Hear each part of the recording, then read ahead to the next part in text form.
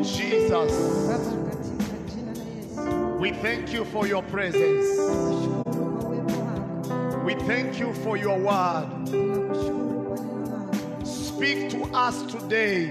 Nena nasi leo. We are ready to hear your word. Tuko tayari kusikia. Your word is able to change us. Neno lako linaweza kutubadilisha. Your word is able to lift us again. Neno lako linaweza kutuinua tena. We bless you and we worship you. Tunakushukuru na tunakubariki. We thank you for your faithfulness. Tunakushukuru kwa sababu ya uaminifu wako. You are mighty Wewe ni mkuu and you are great. na wewe ni mkuu. In the name of Jesus, Kwa jina la Yesu we pray and believe. tunaomba na kuamini. Amen. Amen. Give the Lord a hand of praise. Hallelujah. You can sit down, praise and worship. God bless you.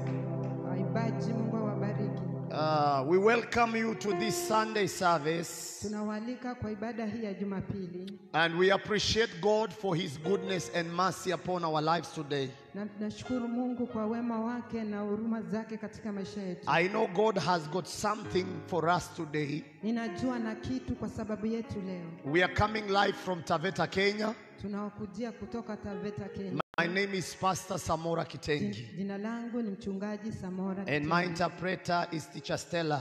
Na mkalimani wangu ni mwalimu Stella. We thank God for the past weeks we've been talking about the cost of following Christ. Nashukuru Mungu, wiki zilizopita tulikuwa tunazungumzia juu ya gharama za kumfuata Yesu. Yes, there's a cost for you to follow Christ. Kuna gharama ili wewe umfuate Yesu. And we read from the book of Matthew chapter 16 and verse 24 Tukasoma kitabu cha Mathayo 16:24 that Jesus told his disciple, kwamba Yesu akawaambia wanafunzi wake, if there's anybody who wants to come after me, kama kuna mtu yeyote anayetaka kunifuata, he must, number one, deny himself. nambari ya kwanza ni lazima ajikane mwenyewe. Number two, he has to carry his own cross. Nambari ya pili ni lazima bebe msalaba wake. And the third thing, he needs to follow me. Na kitu cha tatu ni lazima amfuate yeye. So we spoke concerning denying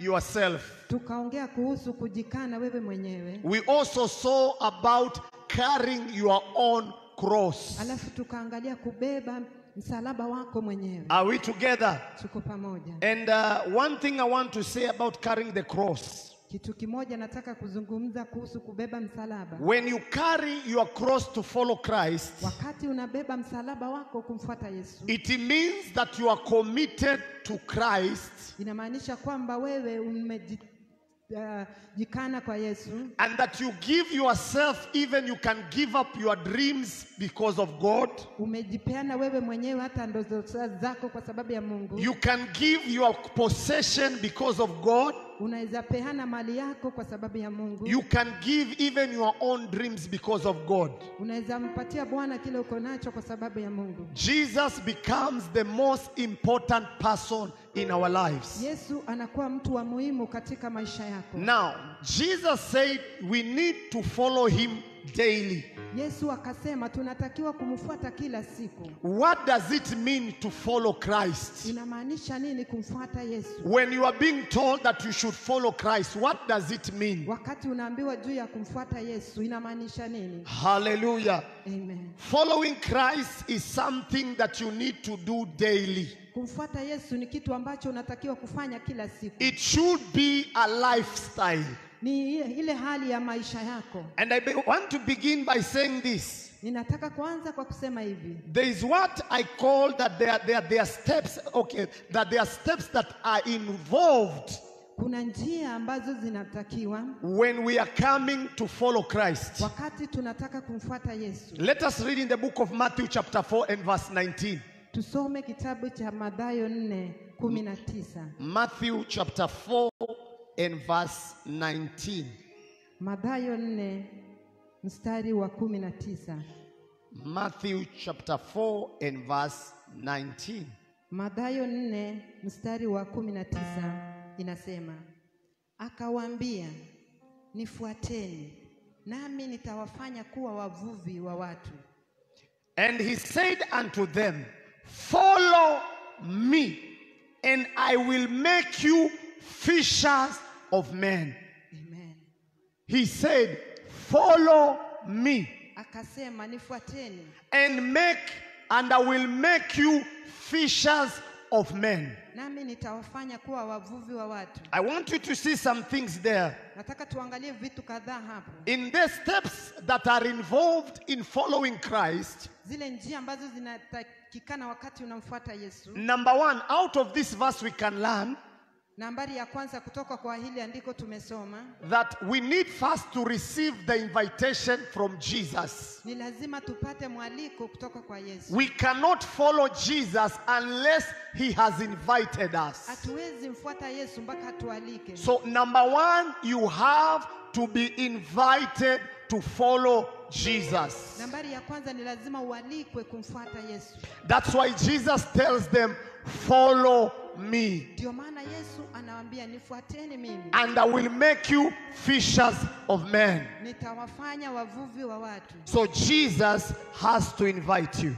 Yesu ni lazima akukaribishe. Jesus is the source of the invitation, Yesu ndiye chanzo cha kukukaribisha. and you must be ready to accept or to hear his Ni invitation. lazima uwe tayari kupokea kukaribishwa na yeye. Number two, Nambari ya pili, it is a call to follow a person. ni kuitwa kumfuata mtu. You know, Jesus says that follow me. Yesu akawaambia nifuateni mimi. He is referring to himself. Anajinenea yeye mwenyewe. So we are talking concerning following Jesus. Tunanena kuhusu kumfuata Yesu. We are not talking concerning following a religion. Hatujaongea kuhusu kufuata kanisa fulani. We are talking on following Jesus as a person. Tunazungumzia kumfuata Yesu kama mtu. That's why we say Jesus, we are born again. Jesus is the Lord and Savior of my life. Ndio maana wakati tunasema nimeokoka, Yesu ndiye mwokozi wa maisha yangu. So make sure when you are following Christ, you are following him. Wakati unamfuata Yesu, mfuate yeye. Number three, Nambari ya tatu, after Jesus has given you an invitation, wakati Yesu amekukaribisha, you need to make the decision to follow him. ni lazima wewe uchukue jukumu la In kumfuata other yeye. words, following Jesus is a decision. Kwa maneno mengine, kumfuata Yesu ni wewe mwenyewe uamue. Following Jesus is a choice you have to make. Kumfuata Yesu ni kuamua wewe mwenyewe unafanya. So you choose to follow Christ. Wewe mwenyewe ndio unasema ninataka kumfuata You Yesu. choose to follow his ways. Unataka kufuata njia zake. Are we together? Tuko pamoja. So it's a process. It's a process. Hiyo ni unabii. You receive the invitation. Unapokea ule mwaliko, You begin to follow Christ. unaanza kumfuata Yesu. And then after following Christ, then now you can receive what he wants. Na wakati umeanza kumfuata utapokea kile ako nacho. Now, what does it mean to follow Christ? Inamaanisha nini kumfuata Yesu? Number one, Nambari ya kwanza, you can write this. andika hiyo chini. Following Christ means Kumfuata Yesu inamaanisha thinking his thoughts, kufikiria mawazo yake. loving what he loves, Unapenda kile anapenda. hating what he hates. Unachukia kile anachukia. So when we are saying we are following Christ, Wakati tunasema tunamfuata Yesu, it means that our thinking must be aligned with his thinking. inamaanisha ya kwamba mawazo yetu lazima yawe yafanane na mawazo yake. What Jesus hates, we should also hate. Kile Yesu anachukia ni lazima na sisi tuchukie. If Jesus hates sin, then we need to hate sin. Kama Yesu anachukia dhambi, na sisi ni lazima tuchukie dhambi. So anything that Jesus loves, then we have to love. Chochote kile Yesu anapenda, na sisi ni lazima tukipende. And the only way you are following Christ can be seen, it is through your commitment. Na ile njia ambayo inaonyesha kama unampenda Yesu ni ile kujikana mwenyewe. I know many people do not love commitment.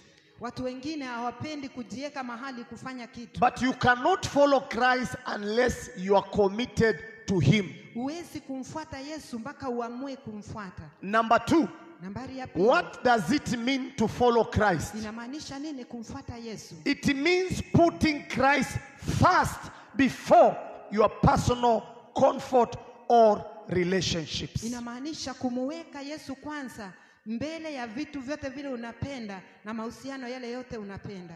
When you are saying you are following Christ, Ukisema unamfuata Yesu, in other words, you make Jesus your priority. kwa maneno mengine unamfanya Yesu nambari ya kwanza. You give the first place to Jesus. Nafasi ya kwanza unampatia Yesu. I say you give the first place to Jesus. Nafasi ya kwanza unampatia Yesu. So it means putting Christ first Inamaanisha kumweka Yesu nambari ya kwanza. before your personal comfort. Unamweka Yesu mbele kama hujaweka mahitaji yako.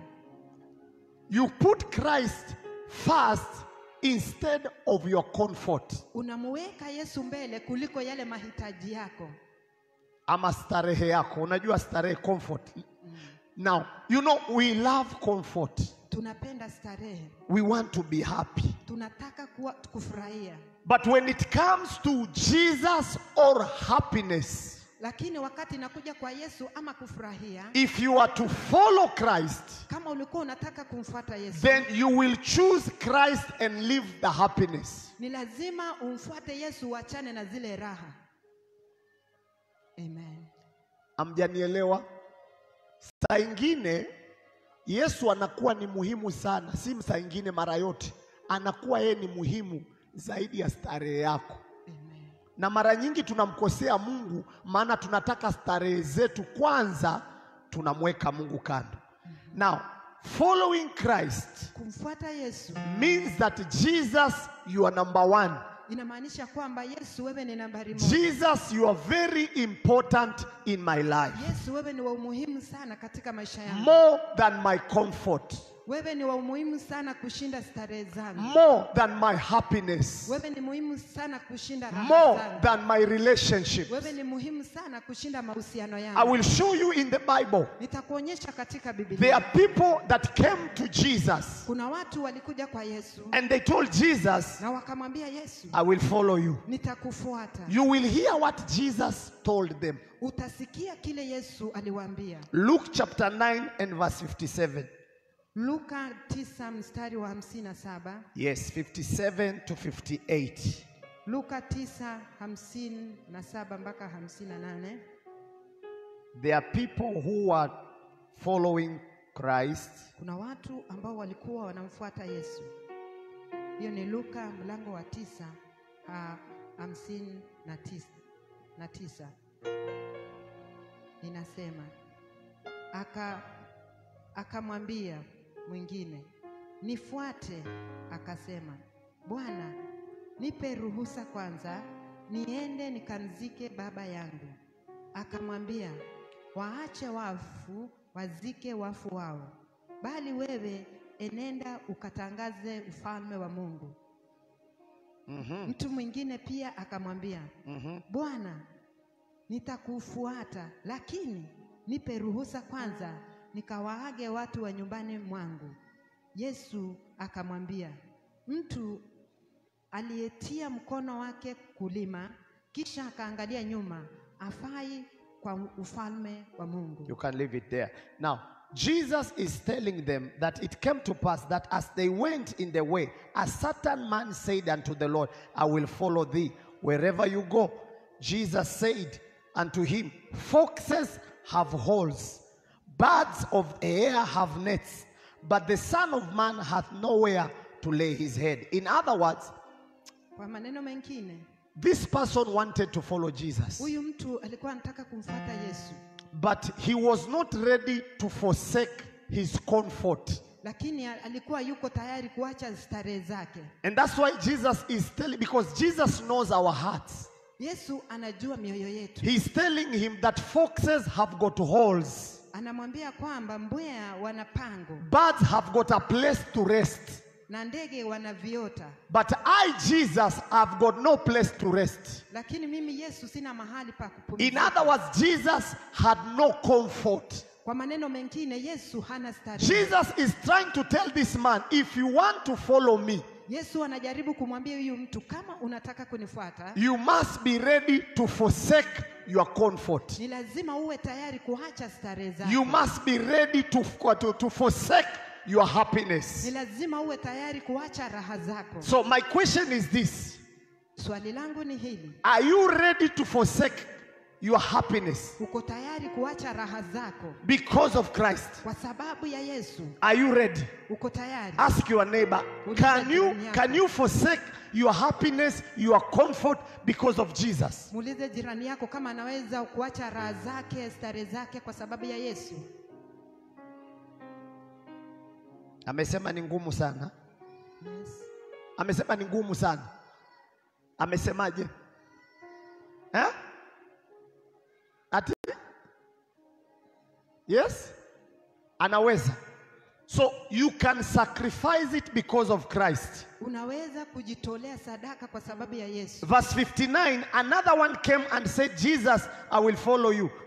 Mstari wa 59, mwingine akaja akamwambia Yesu, nitakufuata. But he said, let me go first and go and bury my father. Lakini akasema wacha niende kwanza nikamzike baba yangu. And Jesus said, let the dead bury their own dead. Na Yesu akamwambia wacha wafu wazike wafu wenzao. In other words, Jesus was telling this man, kwa maneno mengine Yesu alikuwa anamwambia huyu mtu, if you do not value me more than your parents, more than your family, then you cannot follow me. Yesu alikuwa anamwambia kama huwezi nidhamini kushinda familia yako na wazazi wako, wewe huwezi nifuata. Have you ever read in the Bible? The Bible says that if one does not hate his father and mother, he is not fit to follow Christ. Umeisoma kwa Biblia kwamba mmoja asipomchukia babake na mamake hayuko tayari kumfuata Yesu. Let me ask you, have you ever understood this scripture? Wacha nikuulize, umeelewa haya maandiko? Because I was asking myself, how can I hate my mother? Nilikuwa najiuliza, nitawezaje kumchukia mamangu? How can I hate my brothers? Nitawezaje kuwachukia ndugu zangu? How can I hate my children? Ninawezaje kuchukia watoto wangu? But Jesus is saying, if you do not hate your father and your mother, then you cannot follow me. Yesu anasema kama huwezi kumchukia babako na mamako, wewe huwezi nifuata. Is Jesus bringing enmity between families? Yesu alikuwa analeta kuchukiza kati ya familia. I'm asking, was it the intention of Jesus to bring enmity? Ilikuwa ni hali ya Yesu kuleta uadui kwa familia. I want to tell you this. Ninataka kukwambia hii. He was not saying that you should hate your parents. Hakuwa anasema kwamba ni lazima uchukie wazazi He wako. was just telling them Alikuwa anawaambia that you should value Christ more than your parents. Alikuwa anawaambia kwamba ni lazima udhamini Yesu sana kuliko wazazi wako. You should value Christ more than your relationship. Ni lazima udhamini Yesu sana kuliko mahusiano. Because the truth of the matter is this, relationship will fail. Ukweli ni kwamba mahusiano haya yanaweza anguka. You can have a husband who calls you sweetie, sweetie, sweetie, ice and everything. Unaweza kuwa na mwanamume ambaye anakuita maneno mazuri hayo, but it can fail.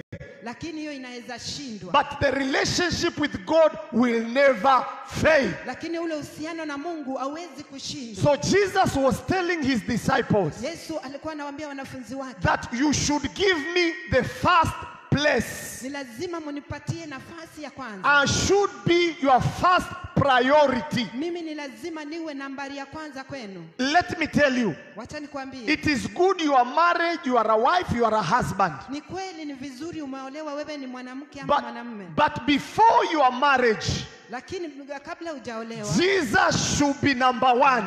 Yesu ni lazima awe nambari ya I kwanza. say Jesus should be number one. Nasema Yesu lazima awe namba moja. I say Jesus should be number one. Nasema Yesu lazima awe namba moja. Because Jesus is above that marriage. Maana Yesu ako juu zaidi ya hiyo ndoa. Because that marriage might fail one day. Maana hiyo ndoa inaweza vunjika. But Jesus will never fail you. Lakini Yesu hawezi shindwa. In other words, God is seeking the first place in our hearts. Kwa maneno mengine, Yesu anatafuta nafasi ya kwanza katika mioyo yetu. It is good to have relationships, Ni vizuri kuwa na mahusiano. but they should be number two. lakini ni lazima yawe nambari ya Number one should be God. nambari ya kwanza yawe Mungu. So Jesus is saying, if you want to follow me, Yesu anasema kama unataka kunifuata, I must be number one for you. lazima niwe nambari ya kwanza. I must be number one. Lazima niwe nambari ya You kwanza. cannot follow me if you have not given me the first place. Huwezi kunifuata kama hujanipatia nambari ya kwanza. And that is the biggest challenge in the church today. Na hiyo ndio shida kubwa kanisani siku hizi. We have given other things priority. Tumepatiana vitu vingine nambari ya kwanza. And Jesus has become number two. Na Yesu amekuwa nambari ya pili. We have given our business priority more than Jesus. Tumepatia biashara zetu nambari ya kwanza kuliko Yesu. We've given our friends first priority more than Jesus. Tumepatia rafiki zetu nafasi ya kwanza kuliko Yesu. Now Jesus is saying, Yesu anasema, you need to give him the first place. anataka umpatie nafasi ya kwanza. Speak to somebody, tell him you need to give Jesus the first place. Mwambie mtu unatakiwa kumpatia Yesu nafasi ya kwanza. Amen. Amen. Amen. Amen. Young men and women. Young men and women. Vijana wale wa kiume na wa kike. You need to invest in your relationship with God. Ni lazima uwekeze kwa mahusiano yako na Mungu. Even when before you get married or you marry. Hata kabla hujaolewa ama kuoa. You have to have a strong foundation with God. Ni lazima uwe na msingi thabiti wa Yesu. Amen. Amen. Make Jesus your first priority. Fanye Yesu awe nambari ya kwanza. Make Jesus the most important person in your life. Fanye Yesu awe mtu wa muhimu sana katika maisha yako. And when you reach in that level of marriage, na ukifika hiyo wakati wa kuolewa, that marriage will work. Hiyo ndoa itafanya kazi. Because you have given Jesus the first place. Kwa sababu umempatia Yesu nambari ya kwanza. Some marriages are not working because we've given Jesus the second position. Ndoa zingine hazifanyi kazi kwa sababu tumempatia Yesu nambari ya pili. Jesus should be the center of everything. Yesu ni lazima awe katikati ya kila I kitu. say Jesus should be the center of your marriage. Nasema Yesu lazima awe katikati ya ndoa yako. Jesus should be the center of your profession. Yesu lazima awe katikati ya kazi yako. Jesus should be the center of your business. Yesu lazima awe katikati ya biashara yako. Jesus should be number one. Yesu ni lazima awe nambari ya kwanza. The Bible says, Biblia inasema, Jesus told his disciples, Yesu akawaambia wanafunzi wake, seek ye first the kingdom of God. tafuteni kwanza ufalme wa mbinguni. First, seek ye first the kingdom of God. Tafuteni kwanza ufalme wa mbinguni. And the rest will follow you. Na hayo mengine mtaongezewa. The Bible does not say that you should not seek other things. Biblia haijasema usitafute vile vitu vingine. But you should seek first the kingdom of God. Lazima kwanza tutafute ufalme wa mbinguni. Before you seek anything, my brother, my sister, Kama hujatafuta chochote ndugu yangu, I pray for you that you may seek God first and his kingdom. ninakuambia kwamba ukamtafute Yesu na ufalme wake. This life we are living is not permanent. Haya maisha tunakaa si ya umilele. We will grow old. Tutazeeka. We will grow old. Tutazeeka. And one day we will leave this world. Na siku moja tutaacha hii But there dunia. is another life that has no end. Lakini kuna maisha mengine ambayo hayana mwisho. And that's why we need to give God the first priority. Ndio maana tunatakiwa kumpatia Yesu nambari ya kwanza. You will serve him and live with him here on earth. Unaweza mtumikia na uishi hapa duniani. And even when you die, you will still live with him. Na hata wakati utakufa utaendelea kuishi na yeye. Please don't be distracted by the things of this world. Tafadhali wacha tusifanye vitu vya dunia hii. Do not be distracted, my brother, my sister. Ndugu yangu na dada yangu, usitolewe mawazo. All these things will pass away. Hivi vitu vyote vitapita. You hear that? Na All nisikia. things will pass away. Hivi vitu vyote tunaviona vitapita. That's why we need to give Jesus the first place. Ndio maana tunatakiwa kumpatia Yesu nambari ya We kwanza. should give him the first place. Tumpatie Yesu nambari ya kwanza. Jesus is the most important person in our lives. Yesu ni mtu muhimu sana katika maisha yetu. Oh, amen. Number 4. Nambari ya 4. Oh, number 3. Nambari ya What 3. it means to follow Christ. Inamaanisha nini kumfuata Yesu? It means to recognize that he is in charge and that I should live my life for him. Inamaanisha ni lazima ujue kwamba yeye ndiye anayekuongoza na unatakiwa uishi maisha yako kwa sababu yake. Remember, Jesus is in charge. Kumbuka kwamba Yesu ndiye hakimu. That your life is because of him. Kwamba maisha yako kwa sababu yeye yuko. The reason why you are alive is because of Jesus. Uko hai kwa sababu ya Yesu. So your life, everything in life you should do for the glory of Jesus. Kila kitu tunatakiwa kufanya haya maisha kumpatia Bwana utukufu. This life is not our own. Haya maisha si maisha yetu. It is possible you might be very beautiful. Kama inawezekana, you can be very beautiful. Unaweza kuwa mwenye sura nzuri. But remember, even the beauty has come from God. Kumbuka hata huo urembo wako unatoka kwa Mungu. So everything came from him. Kila kitu kimetoka kwa Mungu. So Jesus should be the center. Yesu ni lazima awe katikati. You should acknowledge him to be the in charge. Lazima utambue Yesu awe kiongozi. That any progress and any achievement is in my life is because of him. Kwamba kila maendeleo na vile vitu umepata katika maisha ni kwa sababu ya Yesu. Today I have a car because of Jesus. Leo nina gari ni kwa sababu ya Yesu. Today I have my own house because of Jesus. Leo niko nyumba yangu mwenyewe ni kwa sababu ya Yesu. This life I live for him. Haya maisha ninaishi kwa sababu ya Yesu. This life I live for him. Haya maisha ninaishi kwa sababu ya Yesu. In other words, it's all about Jesus. Kwa maneno mengine ni Yesu. It's all about Jesus. Inahusu yote ni Yesu. There's a song that says, it's all about Jesus. It's all about Jesus. It's all about Jesus. It's all about everything is about Jesus. Kila kitu inamhusu Yesu. The Bible says that everything was created for him and by him. Biblia inasema kila kitu kiliumbwa na yeye na ni yeye aliumba. You were created by him for him. Ni yeye alikuumba kwa sababu yake. Your life belongs to him. Maisha yako ni yake. Everything you do, you should do because of Jesus. Chochote unachofanya kifanye kwa sababu ya Yesu. Everything you do, do it because of Jesus. Chochote unachofanya fanya kwa sababu ya Yesu. So Jesus should be the in charge. Yesu ni lazima awe kiongozi. Also it means that Jesus becomes everything in us. Inamaanisha kwamba Yesu awe kila kitu ndani yetu. Number 4, Jesus becomes everything in my life. Yesu awe kila kitu katika maisha yetu. If you remove Jesus from my life, I am nothing. Ukitoa Yesu katika maisha yangu, mimi ni bure. If you remove Jesus from my life, I cannot be attractive to you. Ukimtoa Yesu kutoka kwa maisha yangu, sitapendeza kwenu. The reason why you are sitting there, you are listening to me, it is because of the Jesus that is in my heart.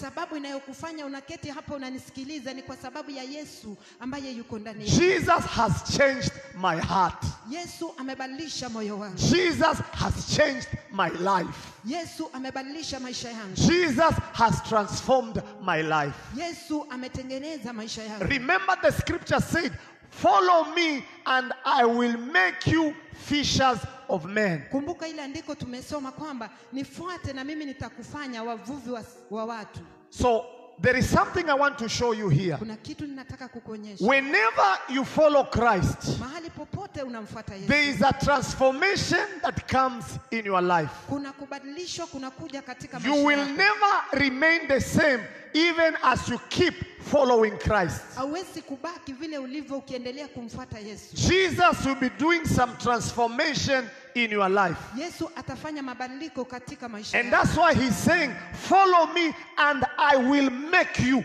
Ndio maana anasema nifuate na mimi nitawafanya. So when you follow Christ, you become something.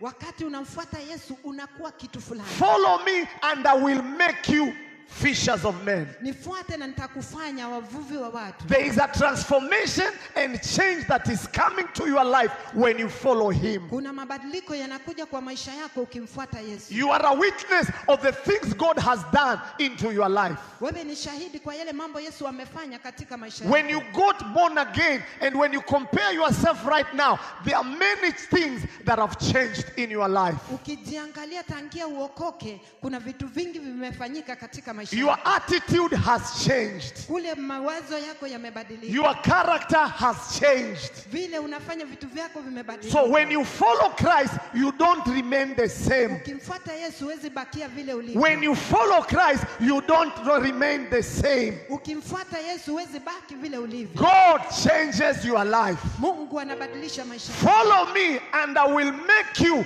fishers of men. Nifuate nami nitawafanya wavuvi wa watu. God is making you to be somebody else. Mungu anakubadilisha uwe mtu mwingine. God is about to change your life. Mungu yuko tayari kubadilisha maisha When yako. people look at you, they will see Christ working in your life. Wakati watu watakuangalia wataona Yesu akifanya kazi ndani yako. That's why Paul says, I have been crucified with Christ. Ndio maana Paulo anasema nimesulubishwa pamoja na Kristo. And I no longer live, Si mimi ninaishi. but the life I live for Christ. Haya maisha ninaishi kwa sababu ya Yesu. It is my prayer that you may live your life for Christ. Ni maombi yangu kwamba uishi maisha yako kwa sababu ya Yesu. Every day when you wake up in the morning, when you come out of your house, remember you are living because of Christ. Kila siku ukiamka ukitoka kwa nyumba yako kumbuka unaishi kwa sababu ya Yesu. That Jesus is the reason why I'm alive. Kwamba Yesu ndiye sababu wewe uko hai. That Jesus is the reason why he has given me power to go and do my business. Unasema ya kwamba Yesu ndiye sababu amenipatia nguvu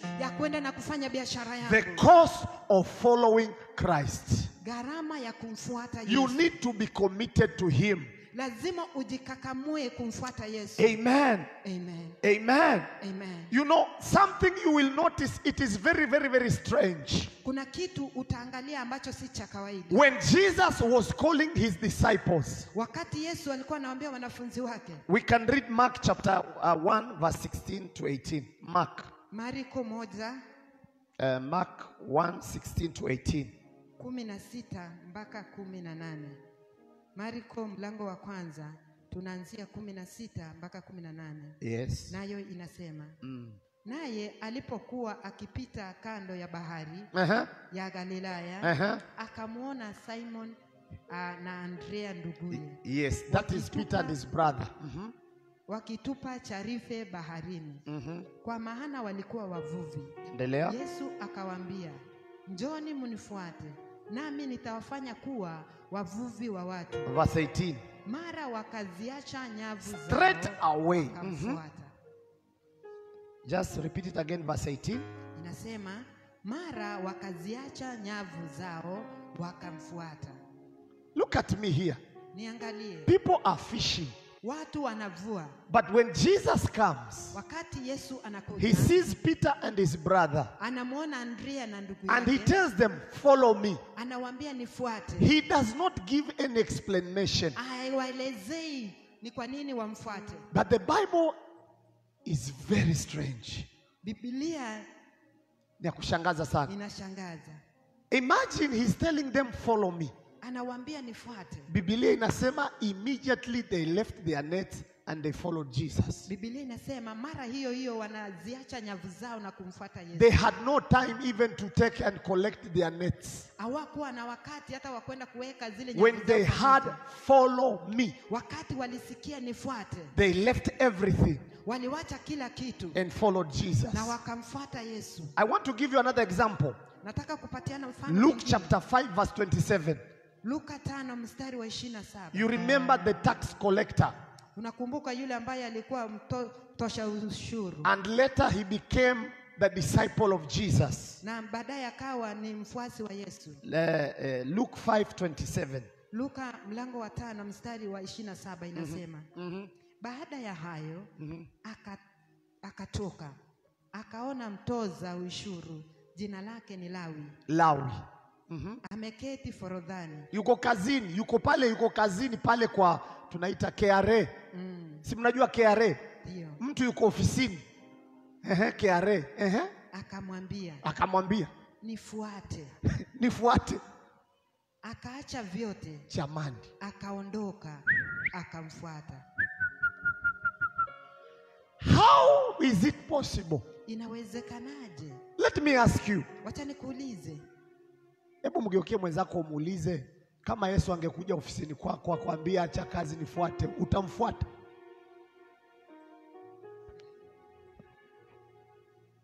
Umepanda tomato, ndio msimu wa kuvuna, ndio umeita wateja, ndio wamekuja pale, gari kanta inangojea, na ndio tomato ina bei kreti 4,000. Alafu Yesu atokezea kwambia nifuate. Tuambiane ukweli, wangapi watamfuata Yesu? Wangapi watabakia na kreti za tomato? Ati muulize mwenzako atachuzi ipi, makreti ya tomato atoma Yesu amfuate? It's not easy. Si rahisi. It's not easy. Si kitu rahisi. But you can see the cost and the sacrifice that the disciples were ready to pay. Unaweza angalia ile gharama wanafunzi wa Yesu walikuwa tayari kulipa. Remember, Jesus has not explained where Jesus is taking them. He has just told them, follow me. Kumbuka Yesu hajawaelezea mahali atawapeleka. Are you crazy? And then when their friends are asking them, majama mnaenda wapi? Amesema tumfuate, si tunamfuata. Mwambia nyi wajinga nyinyi. Mmechanganyikiwa. You know, but they knew walijua that there was something they will get and they will receive because of following Christ. Walijua kuna kitu wangeona na wangepata kwa sababu ya kumfuata And Yesu. what they would receive was very important and valuable, more than the fishes. Na kitu ambacho wangepokea kingekuwa cha dhamana sana kuliko ule uvuvi wao. Somebody in the office of KRA, Yule ambaye alikuwa mtoza ushuru, and he was asking him to follow you, and he leaves everything, alipoulizwa nifuate, na akawacha kila kitu, and then he follows Christ, akamfuata Yesu, and he became the disciple of Jesus, na akawa mwanafunzi wa and Yesu, they are walking with Jesus daily. na wakawa wanatembea na Yesu. They are kila going to siku. preach the word. Walikuwa wanahubiri neno. They are disciples of Jesus. Wanafunzi wa Yesu They paid the cost. walilipa gharama. Following Jesus is not easy. Kumfuata Yesu si rahisi. Ndio nakwambia wengi tungefuata makreti ya tomato. Kwanza tuuze, tuhakikishe tumekilia sha. Kwa hivyo yule alikuwa anamwambia ningojee niende nizike baba, nitarudi. Na yule mwingine alikuwa anasema wacha sijawaaga wazazi wangu, wacha nikawapatie hugs na kisu, bye mama naenda. Akamwambia you are not worthy. You cannot follow me. Akawaambia mwezi kunifuata. It is good to love your people. Ni vizuri kupenda watu wenu, But I should be number one. lakini Yesu ni lazima awe namba moja. Do you know even those people is because of God? That's why they exist. Unajua hata hao watu wako kwa sababu ya Yesu.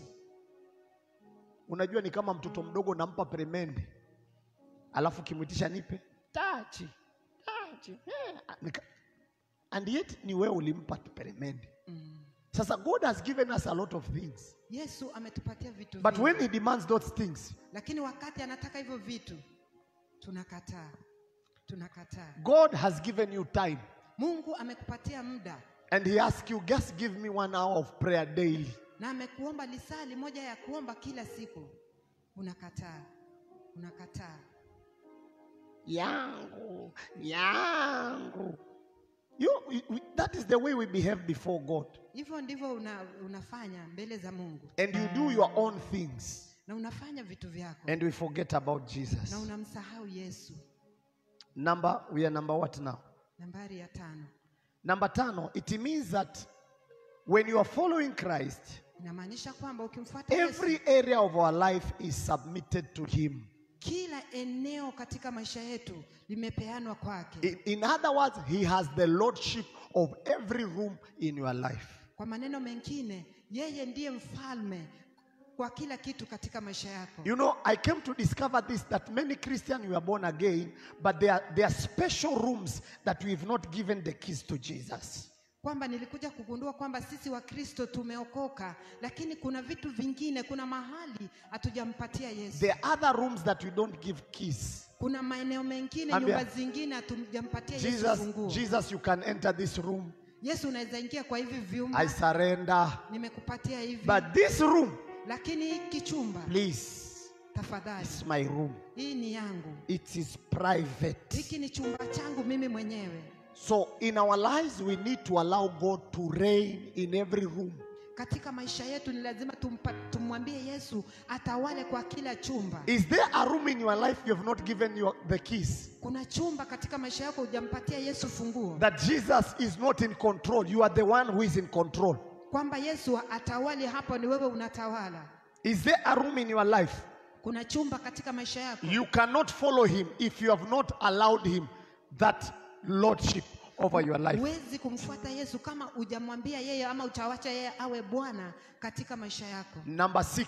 Nambari ya 6. Following Christ Kumfuata Yesu means doing things differently inamaanisha kufanya vitu kwa njia isiyo ya kawaida. and spending time with him. Alafu unachukua ule muda pamoja na yeye. You know, God wants to have time with you. Yesu anataka awe na muda na wewe. Are you ready to give your time to Jesus? Uko tayari kumpatia Yesu muda wako? Are you ready to sacrifice because of Jesus? Uko tayari kujitolea kwa sababu ya Yesu?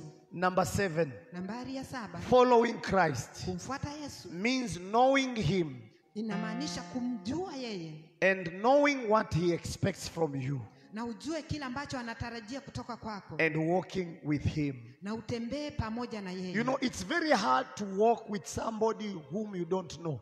Ni vigumu kutembea na mtu ambaye haumjui. You cannot walk with God, the God you do not know. Huwezi kutembea pamoja na Yesu, Yesu ambaye haumjui. So what will help you to continue to follow him is to know him more and more. Kitu kitakusaidia ili utembee na yeye ama umfuate ni kumjua zaidi na zaidi. This should be your prayer daily, that God, I want to know you. I want to know you. I want to know more of you. I want to know you. That should be your prayer. Wacha hili liwe ombi lako kila siku kwamba Yesu, ninataka kukujua zaidi na zaidi, zaidi na zaidi.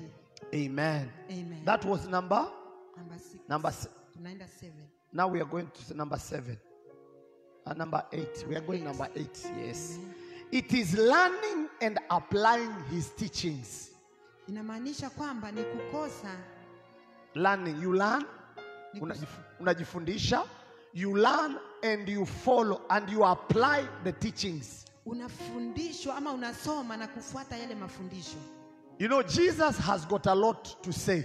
Yesu ana vitu vingi vya kusema. We need to have a heart of learning. Ni lazima tuwe na mioyo ile ya kutaka kusoma. That we can apply what he has taught us. Kwamba tunaweza kutumia kile kitu ametufundisha. Do you apply what Jesus teaches you? Unatumia kile kitu Yesu amekufundisha. And you will not find Jesus coming here and teaching you. Jesus is using me to teach you. Na uwezi pata Yesu amekuja kukufundisha. Yesu yuko hapo kukufundisha wewe. But imagine when it comes at the middle of the week, you've forgotten even everything that was taught on Sunday. Ikifika katikati ya wiki umesahau kile umefundishwa leo Jumapili. How can you apply? Unawezaje tumia lile umefundishwa leo? Imagine the many seminars you've gone. Na vile ametutuma leo kwenu. Remember the many services you've attended. Kumbuka zile ibada ambazo umehudhuria. But when you look at your life, there's no big change. Lakini ukiangalia maisha yako hayajabadilika. To follow Jesus means you are committed to learn and also apply his word. Kumfuata Yesu inamaanisha wewe uko tayari kusoma na utumie kile ambacho amekufundisha katika maisha yako. Number 9. Nambari ya 9. It means leaving everything behind Inamaanisha kuacha kila kitu nyuma and pursuing Christ. na umfuate Yesu. You leave everything behind Unawacha kila kitu nyuma and I pursue you, Christ. na umfuate Yesu. Because you are very important. Kwa sababu wewe ni mtu wa muhimu I sana. will follow you Nitakufuata wherever you go. mahali popote utaenda. Amen. Amina. Number 10. Nambari ya 10. It is becoming like him Ni kukua kama yeye and loving him. na kumpenda. You become like Jesus Unakuwa kama Yesu and you begin to love him. na unaanza kumpenda. Jesus has created us into his image. Yesu ametuumba kwa mfano wake. It is my prayer that God will help you Ni maombi yangu kwamba Mungu akusaidie. that from today you'll begin to walk with him. Kwamba kuanzia leo uanze kutembea na yeye. That you say, Jesus, I will follow you. Useme Yesu nitakufuata. Regardless of everything, I'm ready to sacrifice to follow you. Haijalishi neno lolote, ninaenda kujitolea kukufuata. I will finish by these questions to you. Ninamalizia kwa haya maswali kwako. Listen to these questions, please. Listen to me. Sikiliza haya maswali. Listen to me, please. Tafadhali. Number 1. Nambari ya kwanza. Would you still follow Jesus if it means losing your close friends? Bado unaweza mfuata Yesu kama inamaanisha kuwapoteza wale marafiki zako wa karibu? Are you ready to follow Christ and to lose your friends? Uko tayari kumfuata Yesu na upoteze marafiki zako? Number 2. Nambari ya pili. Would you still follow Jesus if it means you are separated from your family? Bado unaweza kumfuata Yesu hata wakati umetolewa kwa familia yako. When your family rejects you, wakati familia yako imekukataa, will you still follow Christ? Bado utamfuata Yesu? Number 3. Nambari ya tatu. Would you still follow Jesus if it means you lose your reputation? Bado utamfuata Yesu hata kama inamaanisha kupoteza ile heshima yako ama vile unaonekana? Ama sifa yako. Maana wengine tunajali sana sifa zetu na heshima zetu, na kwa sababu hatutaki kupoteza heshima, inabidi tunafanya vitu vingine ambavyo havimpendezi Yesu. Lakini kama tunampenda Yesu, hatutaogopa. Ni afadhali heshima iharibike, afadhali sifa iharibike, lakini mimi nitamfuata Yesu. Sasa uko tayari kweli kupokea aibu kwa sababu ya Yesu? Hilo ndio swali nakuuliza. Will you still follow Jesus? Number 4. Will you still follow Jesus if it means you lose your job? Bado utamfuata Yesu hata ikimaanisha kupoteza kazi yako? Uambie kazi unafutwa, ni uamue utamfuata Yesu ama utafuata kazi. Yes. Unaweza kusema Yesu, acha nikufuate, kazi ikae. Are you ready for that? Yes. Number 5. Nambari ya 5. Would you still follow Jesus if it means losing your own life? Unaweza bado kumfuata Yesu hata wakati inamaanisha upoteze maisha yako wewe mwenyewe? Wakati umeambiwa kwamba utauliwa, utauawa. Are you ready to die? Uko tayari kufa? Mngiulize mwenzako, uko tayari kufa kwa ajili ya Yesu? Kufa kwa sababu ya Yesu. Tusidanganyane wapendwa, muulize vizuri.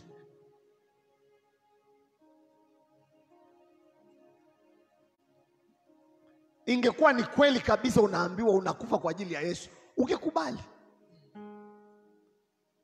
Unakumbuka, na mtoto wangu ni mdogo, nani atamsomesha? Nani atakanyonyesha? Can you agree to die for him? Kufa kwa sababu ya mtoto wako? May the Lord help us to meditate on him. Wacha Mungu atusaidie tumfikirie. But all in all, I want to say this. Ninataka kusema hivi. Jesus is the greatest gift that you can ever have. Yesu ndiye zawadi kubwa ambayo utawahi kuwa nayo. In my life, katika maisha yangu, I will confess nitasema ya kwamba that Jesus has been the greatest gift ever in my life. Amekuwa zawadi kubwa sana katika maisha yangu. Jesus has made me to be the way I am today. Yesu amenifanya niwe jinsi nilivyo leo. So purpose in your heart, kusudia katika moyo wako, to give him the first place. Kumpatia Yesu nambari ya kwanza. The other things you can seek them. Hivyo vitu vingine utatafuta. But Jesus should be number 1. Lakini Yesu awe nambari ya kwanza. When you want to do anything, wakati unataka kufanya chochote, ask yourself, jiulize, what I'm about to do, will it go against God's will? God's word? Hiki kitu nataka kufanya kiko kinyume na mapenzi ya Mungu. Because this is not my life, this is your life, Jesus. Kwa sababu haya si maisha yangu, ni maisha yako wewe Yesu. I love what Joseph said in the Bible. Ninafurahia kitu Yusufu alisema katika Biblia. When he was given the offer with Potiphar's wife. Wakati alikuwa yule Potifa, mke wa Potifa alikuwa anamtaka. Amempatia offer. Yeah? Imagine Now remember, there was nobody at home.